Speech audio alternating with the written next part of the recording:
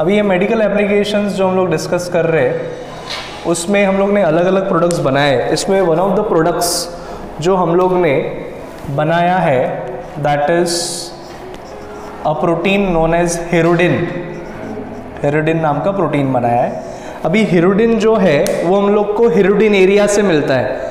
Hirudinaria is the scientific name of Leach, और Leach जो Hirudinaria से हम लोग को हिरुडिन मिलता है, ये हिरुडिन का मेन प्रॉपर्टी जो होता है that is it acts as a anti coagulant. It acts as a anti coagulant, मतलब इट प्रिवेंट्स क्लॉटिंग। कोएगुलेशन मतलब क्लॉटिंग करना, और एंटी कोएगुलेंट मतलब इट प्रिवेंट्स क्लॉटिंग। सो ये प्रिवेंट करता है क्लॉटिंग मैकेनिज्म को।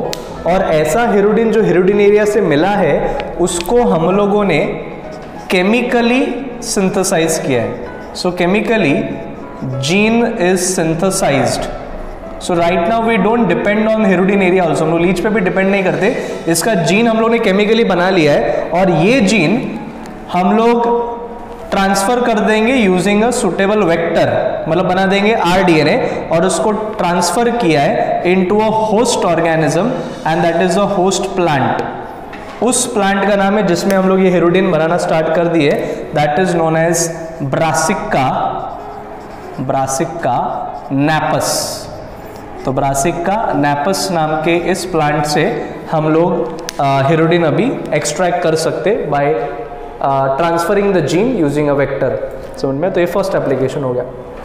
दूसरा एप्लीकेशन जो हम लोग successfully in the field of medicine कर पाए that is for formation of human insulin, that is known as Humulin.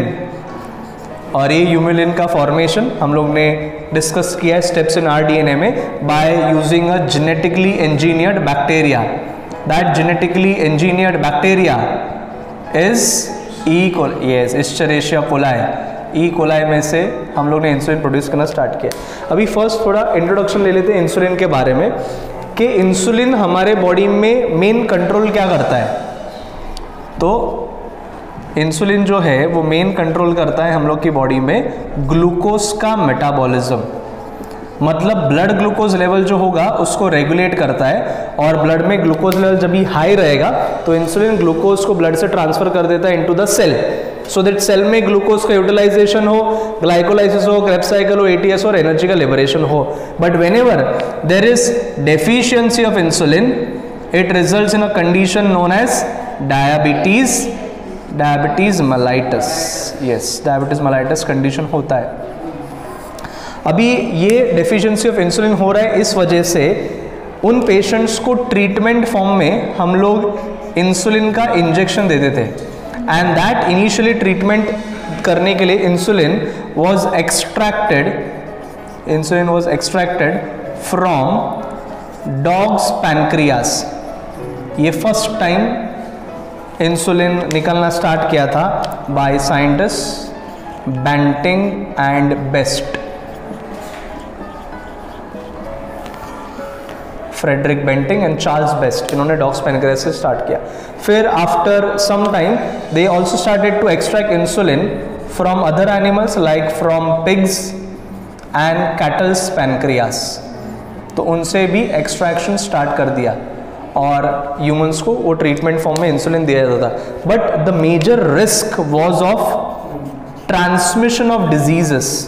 In animals से डिजीज का ट्रांसमिशन हो सकता है, तो ये रिस्क होने की वजह से हम लोग ये प्रोसेस बंद कर दिया और हम लोग और बेटर प्रोसेस चालू कर दिया कि हम लोग एक बैक्टीरिया में ही ह्यूमन इंसुलिन का जीन डाल के जेनेटिकली इंजीनियर्ड इंसुलिन बना पा रहे।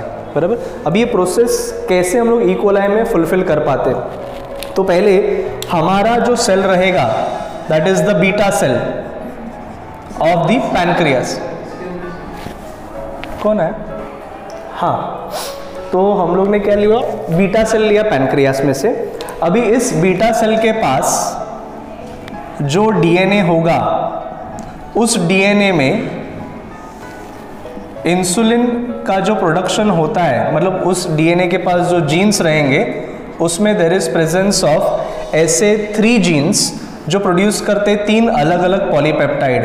एक बनता है पॉलीपेप्टाइड चेन ए, दूसरा बनता है पॉलीपेप्टाइड चेन बी,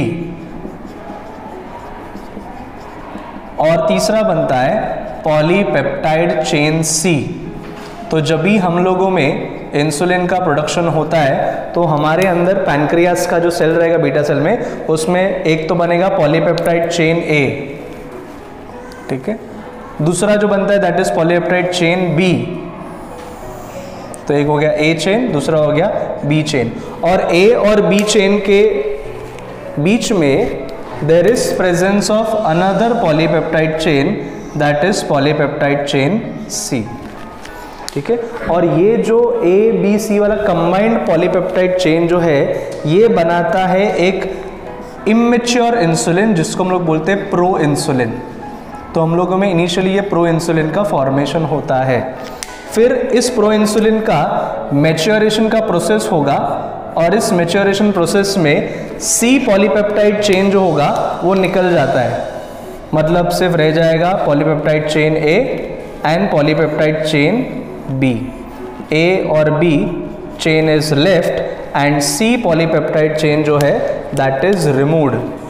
और जैसे ही सी पॉलीपेप्टाइड चेन निकल जाता है, now we get the mature insulin. तो हम लोगों में ये इंसुलिन बनाने के प्रोसेसिंग में पहले 3 पॉलीपेप्टाइड चेन का प्रो इंसुलिन बनेगा, उसका मैच्योरेशन होगा एंड मैच्योर इंसुलिन बनेगा, जहाँ पे प्रोटीएज एंजाइम यहाँ पे सी चेन को कट करके निकाल देगा। तो this is the maturation process, बराबर। अभी इस मैच्योरेशन प्रोसेस में ए और बी पॉलीपेप्टाइड्स और पॉलीपेप्टाइड्स के बीच में there is formation of disulphide bond, तो ऐसा डाइसल्फाइड का चेन बनेगा।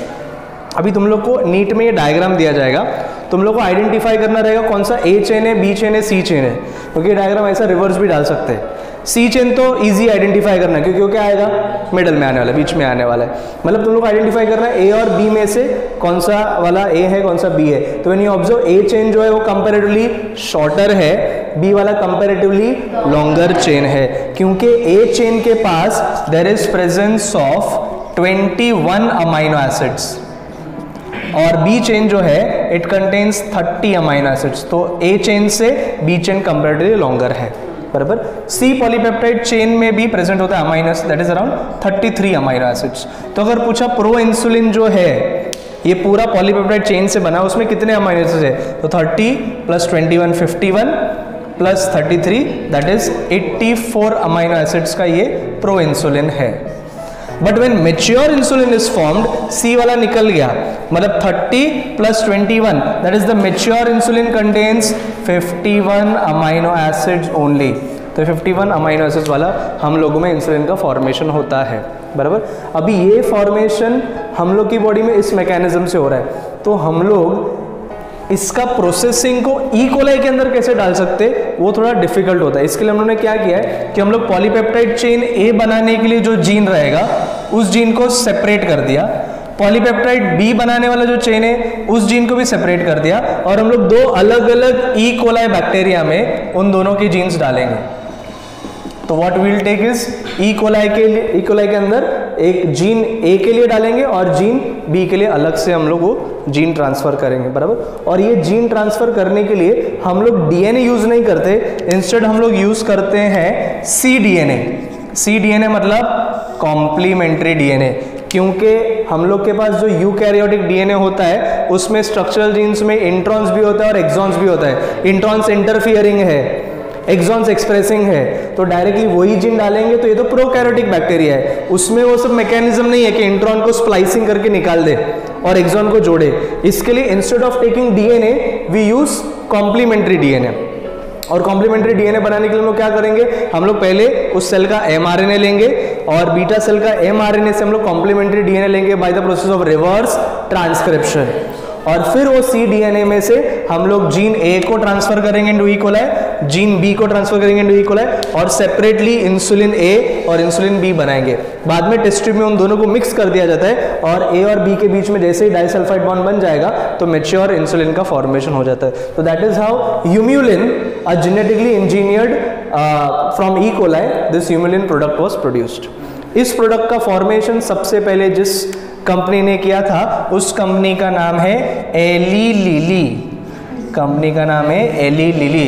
एक अमेरिकन ऑर्गेनाइजेशन है जिसने फर्स्ट टाइम ह्यूमुलिन का फॉर्मेशन किया है इन द ईयर 1983, 5 जुलाई 1983 को ये प्रोडक्ट फॉर्मेशन किया था बाय एली लिली कंपनी।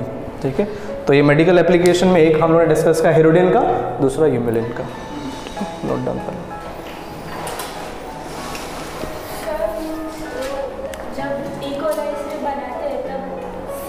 सी का हम लोग ने रोल लिया ही नहीं, डायरेक्टली मेन वालों का ही ले लिया, लेकिन फर्स्ट हम लोगों ने डिस्कस किया हमारे बॉडी में क्या होता है, और फिर डिस्कस किया कि हम लोग बैक्टीरिया में कैसे ये प्रॉब्लम का सॉल्व करते हैं कि बैक्टीरिया में अपने ये प्रोटीज एंजाइम नहीं डाल सकते या उसमें वो डेवलप होके सी का कट करके निकाले, तो हम लोग वो कंबाइंड जीन नहीं ले रहे, हम लोग सेपरेट जीन ले रहे बाय यूजिंग कॉम्प्लीमेंट्री डीएनए।